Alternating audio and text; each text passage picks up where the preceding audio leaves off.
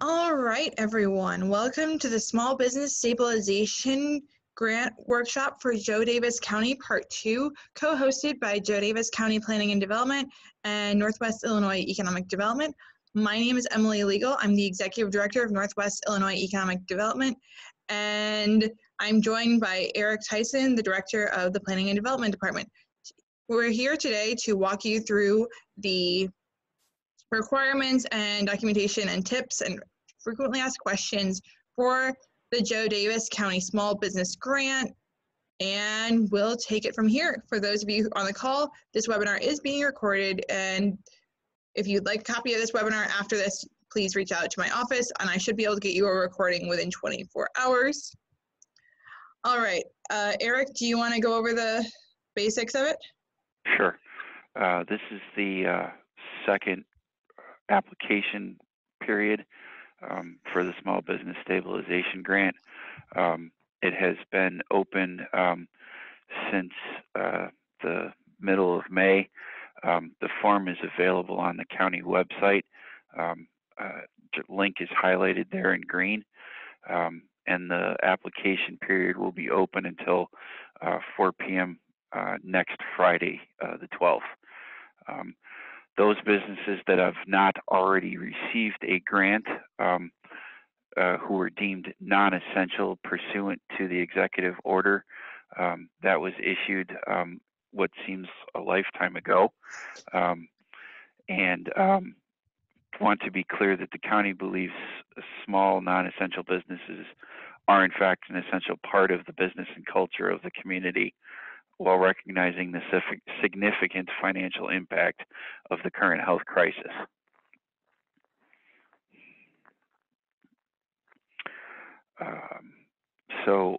Regarding the eligibility requirements, this was amended slightly from the first round of applications.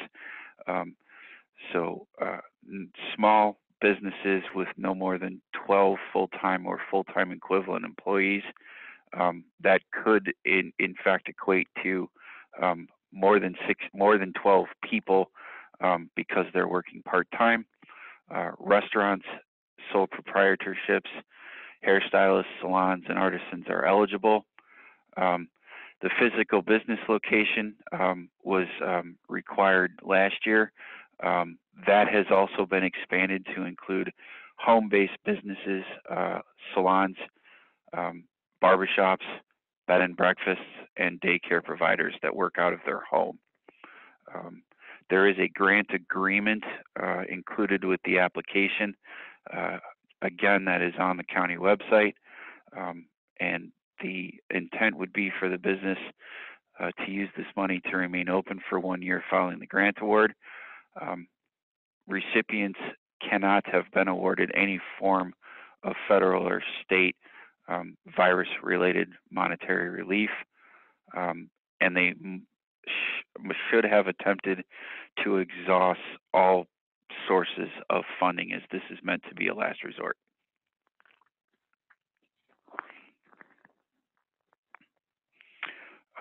Qualifying expenses as designated by the county include rent or mortgage.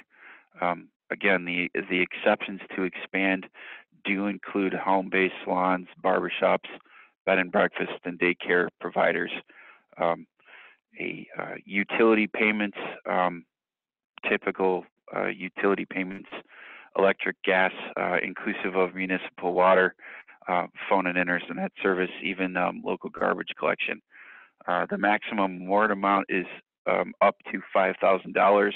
However, your qualifying expenses may not reach that maximum award amount. That's where the documentation comes into play. The grant agreement is included with the application. It does not need to be returned in order to have your application reviewed.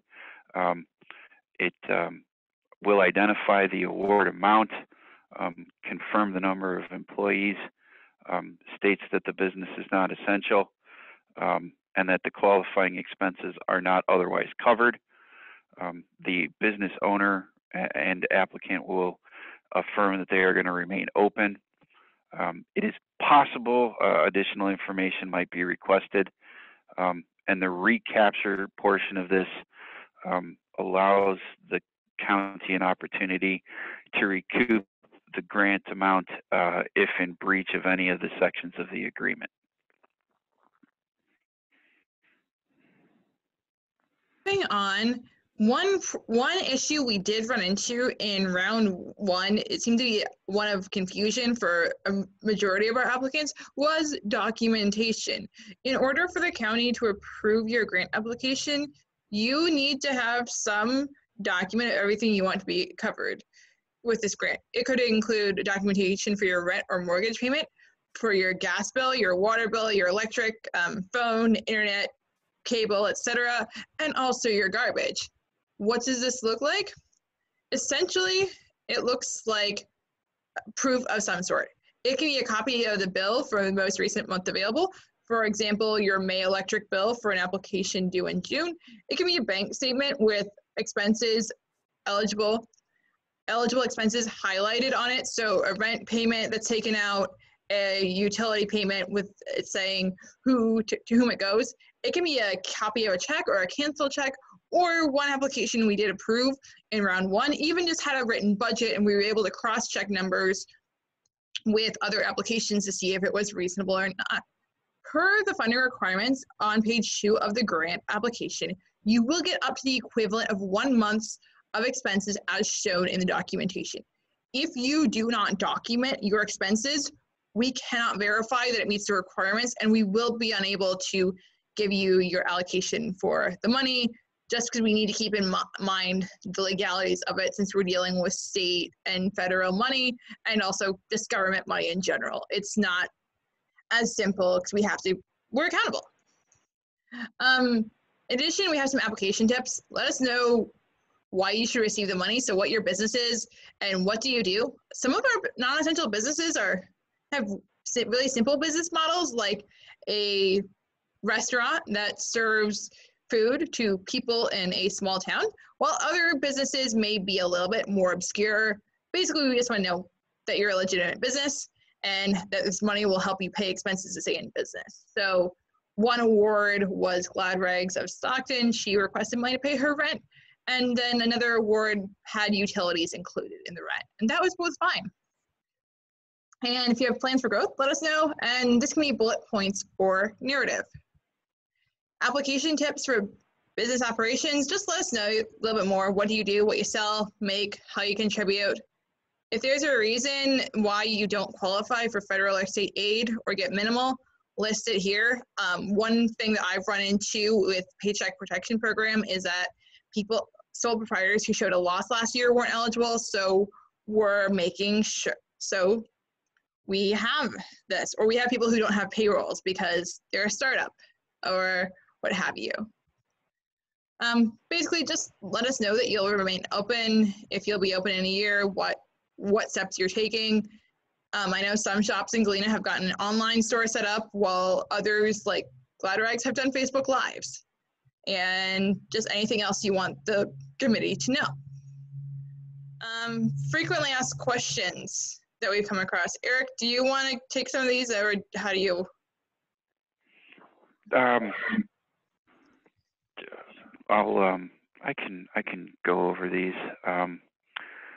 I think I had indicated that first question to a bit of a degree earlier. Full-time equivalent means you could actually have more than 12 people working for you. They're possibly on a part-time hourly schedule. So just because you have more than 12 people working for you doesn't necessarily mean you wouldn't qualify to receive grant funding. Next, if you own a hair salon, we would encourage you to apply.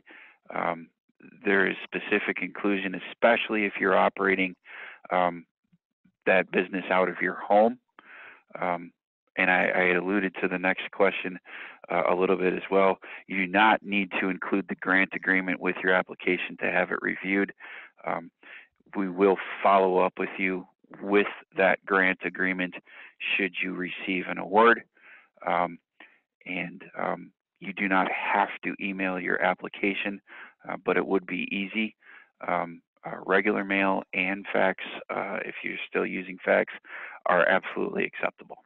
One quick note, if you send it by mail, or please make sure you send it by mail with adequate time.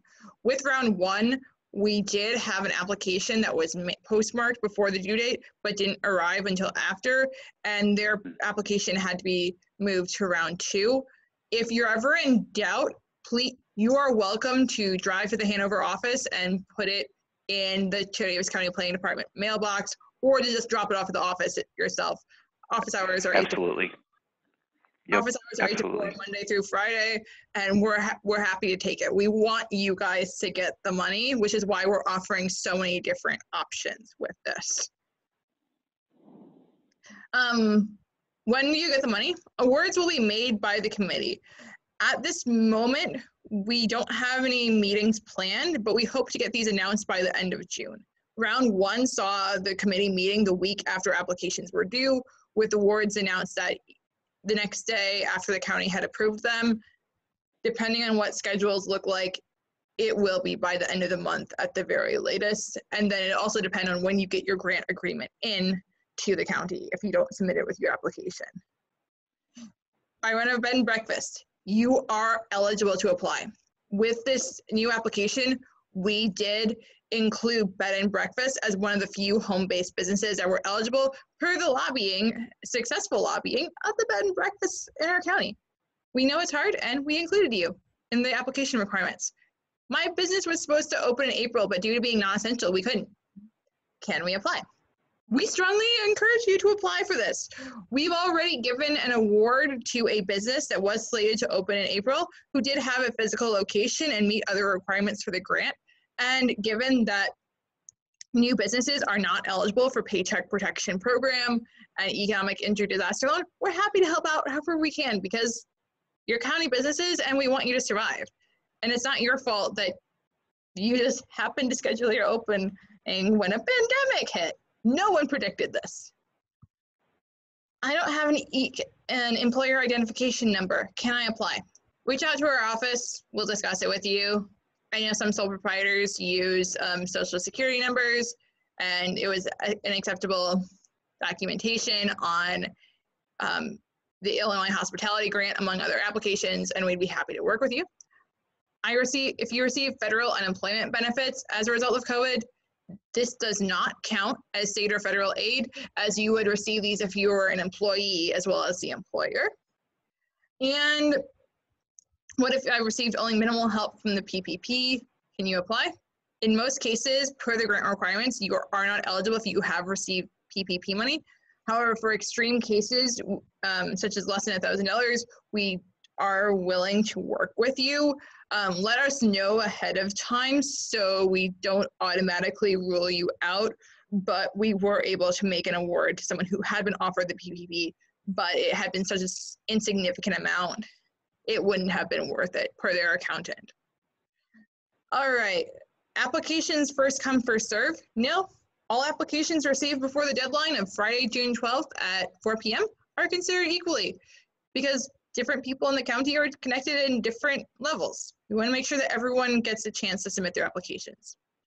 I received an offer for the PPP, but I haven't signed the papers. This is a grant of last resort. You probably aren't eligible if you have been offered the PPP, or let us know if it's an extreme case and we'll talk to you before the committee meets and we'll see what we can do. All right, that's all we have. Do we have any questions from those of you on the line? Anything that we didn't answer that you'd like to know?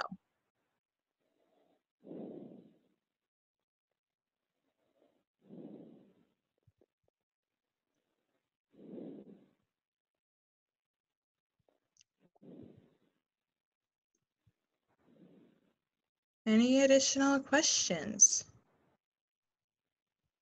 Eric, do you have anything you want to add to this? I do not. I think we've covered everything that we have for you today.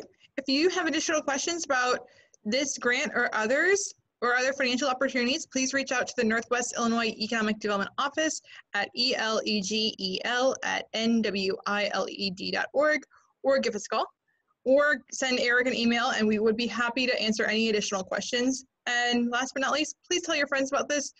We gave out $41,000 in round one. There's still a good deal amount of money left, and we want to help you guys because we know you're struggling, and the county board was very kind in putting this together, so we're happy to do whatever we can. All right, that's all we have for you today. Have a great day, and I'm going to stop this recording and log off.